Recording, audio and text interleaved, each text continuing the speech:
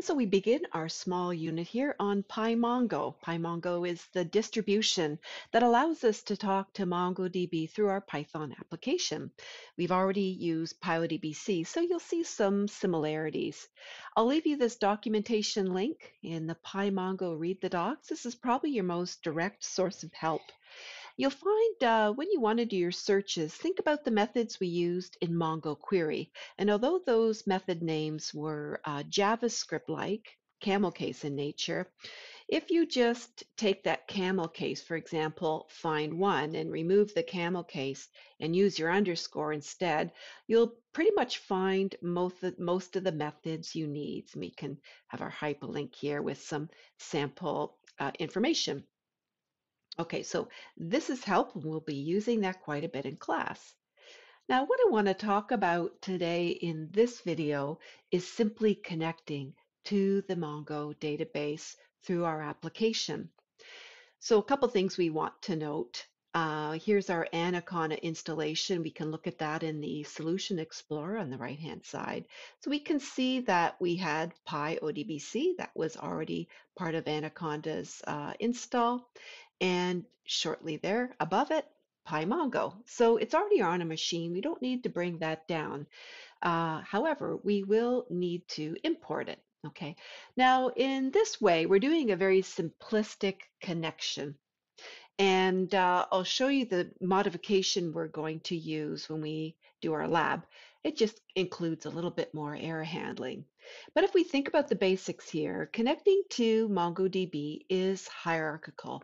It represents exactly what we see here in 3T when we're querying our database, right? We have a server, localhost, listening on port 27017.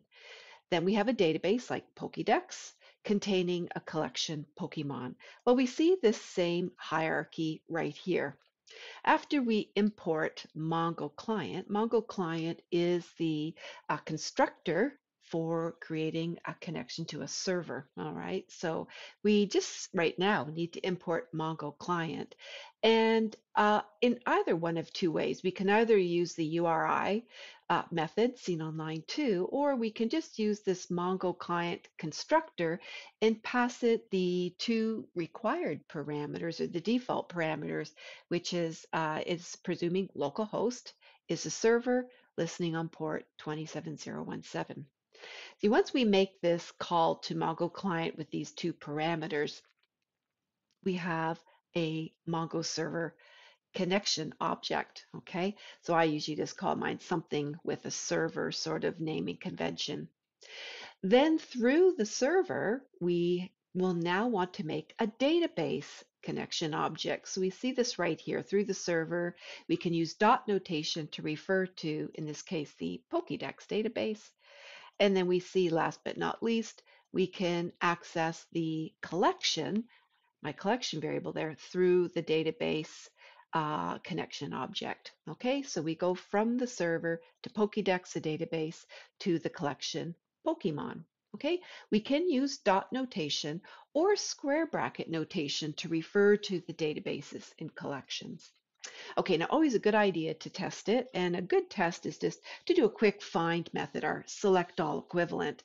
So I could say something like the Pokemon cursor will be my name of my variable, and then we'll, through the collection, start referring to some Pymongo methods. The easiest one being find. And if we pass find nothing, it's going to do a select all. Okay, so we'll do a quick print, and we know that if we try to do something like this, print the Pokemon cursor, we're not going to see anything. Okay, this is just like SQL Server when we did PyODBC. You know, the cursor has quite a bit associated with it, including the records itself. So if we want to take a look at the data, we can cast that cursor as a list simply to see, did we get the data coming from MongoDB? Okay, and there you see it. So we know we've got a good connection, we've got a good reference to the database and the collection itself. Okay, now a short explanation about what you'll be working with in your lab. We will use a common module, I've called it Get Collections, and it represents a hierarchy, but with some error handling. Okay, so for example, in this top level function, what I want to do is try to get the connection going, get that server connection object.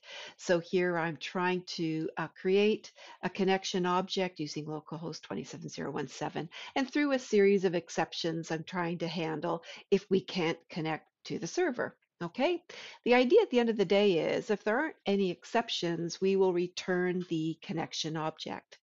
Okay, this function is actually used by the call to get access to the database. Okay, that makes sense to me because it's hierarchical. The database object is through the connection object. So one of the first things we're going to do here is call the method I've got for getting a connection object, and we'll use that connection variable right there. Through the connection object, we can do a similar sort of show databases command. Here through the connection object is called list databases. All right. The idea behind it is if we pass this method a database name, then we're going to look to see does it exist on the server. Okay. And if it does, this is good news, then we'll return the database object. Okay. And obviously, if we don't find it, we'll return null. And then last but not least, this is the function that you will call in your lab. This function calls the other methods. Okay, so if you pass this function a database name and a collection name, basically it's like saying, let's find the collection in this database. So we open with calling that database method we have right here. The hope is if we actively get a database found through the database name that we passed in, we will have a database object. We will test to see that we do have that object in existence. And if we have that database object, then we'll do the same routine that we did with the database search is, let's go see if we can find the collection that you passed into this method. If we find it and it's in that list, then we'll return the collection object. All right. Otherwise, we'll raise some exceptions so that you know that it wasn't found. Okay, so this will be provided to you in your lab, and so will an original try except statement. Okay, so in your lab, basically, you're given this. The idea is that call variable you can use in this lab experiment as a global variable just to refer to the data coming into this application.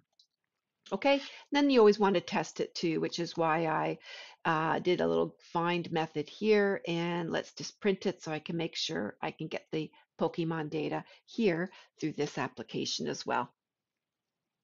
And we're good to go. All right, so there we go. There's an explanation of our starting point.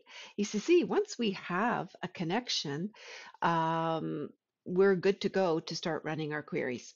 So we'll take a look at that in the next video.